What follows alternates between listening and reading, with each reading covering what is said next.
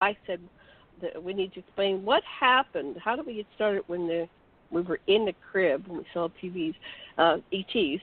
But what I really want to focus on, because this is what's hot in the news right now. This is June 5th of 2020, and right now, the conversation is about racism and what it doesn't mean to be racist. And people are saying, well, we're all racist in some way. And how can you tell if you're racist? And what's the difference between racism and tribalism? And how can we stop radical violence in America? And, how many Americans are killed by cops every year? And how many that are killed are people of color? And how many women and mentally ill and homeless and poor? And then there's a comparison between the 68 protests following the assassination of Dr. Martin Luther King with the protests of today. And on and on, we've got 33 topics on aquariumradio.com on this. But what happened, I'll start, and I'll put my timer on, 5 minutes. Let me put my timer on 1 second. All right, I'm on mute. Now we're going to get serious. I'm on mute. Okay. Just tell me when I got to come on. Serious, so I'm going to go 5 minutes. I will. Okay, here we go. 5 minutes. Oh, come on. I got to get this set up. Oh, hold 1 second. Here we go. 5 minutes. Start. Okay, so yesterday I was watching Don Lemon and which one was it? One of the talk show hosts. I can see his picture in my mind, but I get confused on which one it was. And they were talking about systemic racism. And they were talking about the violence. And, of course, we had George Floyd killed, and yesterday was his funeral. We've had a week of racism, and the world has been on fire. But I started, and this was very a nasty thing to do right before I went to bed, but I was so curious after watching this commentary with the two of them, and I started to Google police violence, and I was actually very shocked, and I only made it through about 5 or 6 videos where they seem to, it just goes across the board, actually. I mean, they're doing a lot of people of color, but the violence is just extreme. So I saw one video where there was a poor man, and, it doesn't really matter his color, but he happened to be white, and I didn't pay attention to the color of the cops. Everybody's kind of mixed right now, but there were some cops, and they cornered this poor man who was obviously mentally slow, very slow mentally. I don't want to use a politically inappropriate term, but he was slow. And they basically ripped him out of his car, threw him on the ground, and they kept tasering him until he was just bleeding. And then there was another woman that was obviously mentally incapacitated. She was somehow in a motel with one of your days in or something, and she was running around with scissors, and the cop wanted her to stop holding these scissors, and she was on the phone, panic talking to a friend or something, and she wasn't going to set those down, and then so she got shot, and he killed her. And then there was another one where these people were having a domestic fight, husband and wife, and there's 3 kids, and they were outside, and I guess the neighbors called the cops, and they came up to the woman, and the dog, which was their family dog, started to defend its family. And so the cop said, lady, control your dog. And she was obeying the cop, and he went to shoot her, or I guess, so the story was. And she shot the dog, and he shot her, and that leaving these children with no mother. And it went on and on and on and on and on. And I think, and I'll put this up, I'll pass the talking stick. I think the problem is the training of the cops, because I've seen, many episodes in my life. I came from a relatively poor neighborhood, and the cops would talk down. In my neighborhood where I grew up, there was a husband and wife. They had one son, and they would take turns. They would take the mother away one time and put her in cool down overnight, and then it was kind of like, Mayberry, right? Here's the cell, go cool down. And so it seemed like the cops in my childhood, which is in the 50s and 60s, had some training in how to talk people down. But now with the tasers, and my husband came home one day from Borders. He said, there was some poor guy coming out of Borders, and he said, I came up, and they were just tasering him over and over and over, and that's known to give people heart attacks. And then Sash said something else, stop hurting that man. And then the cops started coming after him, and then the cop said, I'm going to remember you. And I went, what the hell's going on here? And then another time, I had a store in town, and the person that was managing my store wouldn't let my other coworker in, so she called, said, she won't let me in to come to work. So I went down there, and I came over, and I was talking to the cop, and next thing I know, he said, lady, if you don't stop talking right now, I'm going to arrest you. And I went, whoa. And I'm thinking, what did I say? I don't want to get arrested. I don't want to get tasered.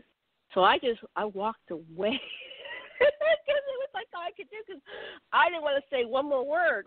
So anyway, I think the problem is the cops and their training. So I'm going to stop and pass the stick. Karen, would you like to take the stick? And you can either respond to that or pick another subject. Okay, I'm going to stop that. Okay.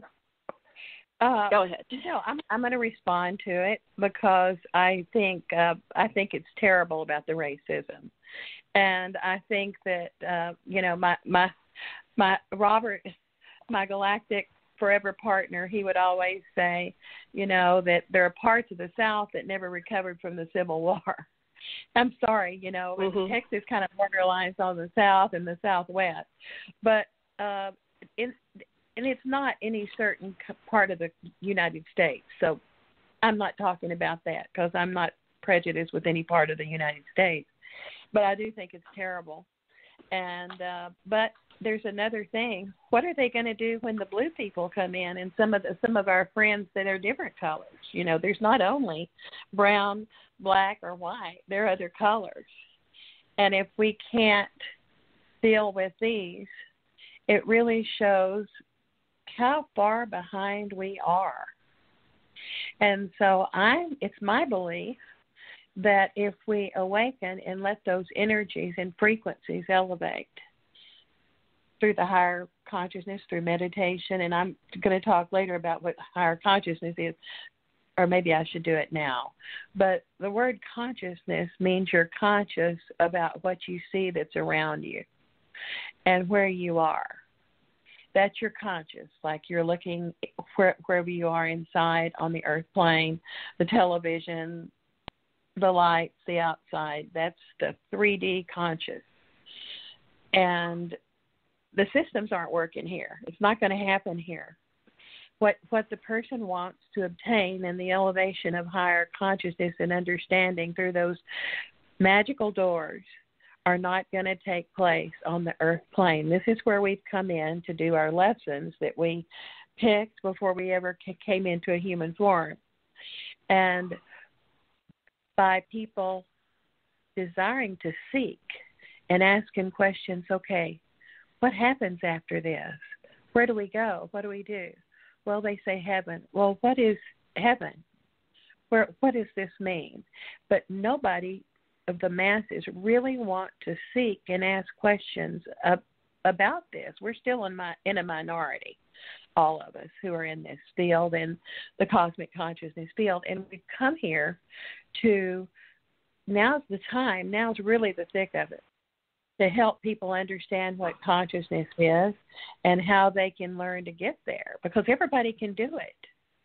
I mean, that's what Jesus said when he came in here, is that he could do it and others could do it better. I mean, nobody's any better than anybody else.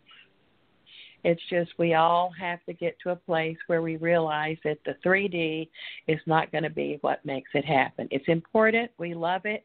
We have a lot of good things to obtain and to give on this level of consciousness, but it's not going to happen here.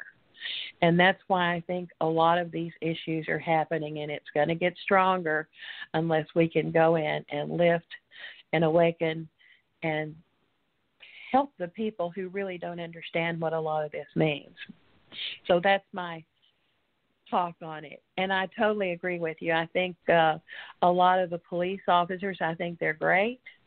but I also think they have a lot of anger, and whatever they didn't work out in their lessons or their origin or whatever before they came into this plane, it's triggering something in them, and they're transitioning or they're projecting on the victim. So that's my belief, Janet. I can say more. Oh, okay.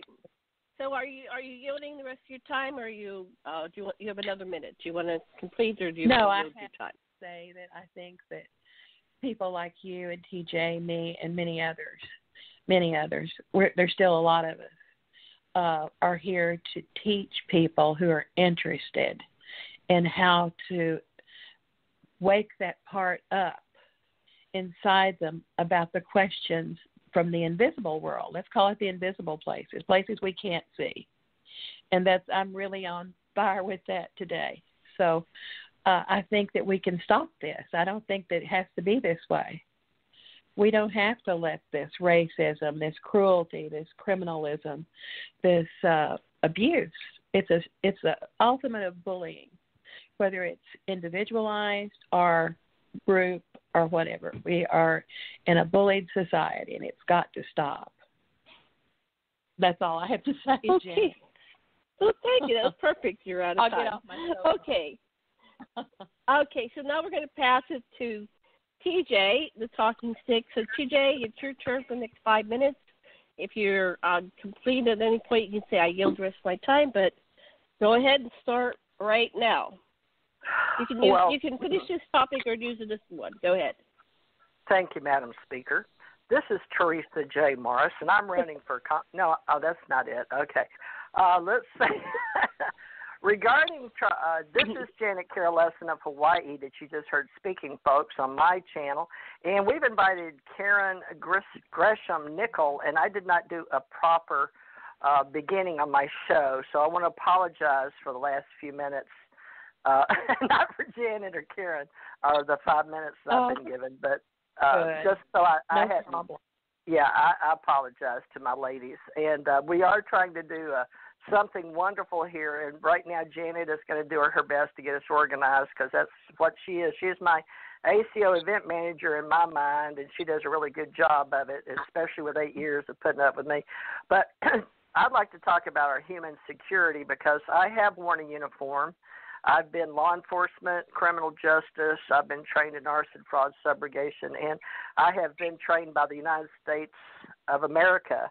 And I was fortunate enough to wear Army, Navy, Air Force, and Marines, and a few Black Ops, and as even a civilian in GS status. So I understand the significance of having definitions of international security and human security, and it's very much a way of life for me because I believe in what America stands for.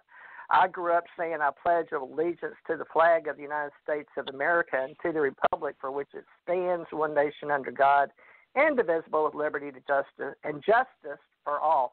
Now, I made one mistake, and justice for all, because I don't say it anymore. But I used to say that every day when I went to school. And I wish we had that back in America, pledged to the flag, because so many people don't understand the colors and what it means or why we are loyal to a country or what it means to be American or to have pride in our government in our United States of America and to our history. But human security is an emerging paradigm for understanding global vulnerabilities because we have grown into a country that is part of a global existence. So human security, human sovereignty, human freedom.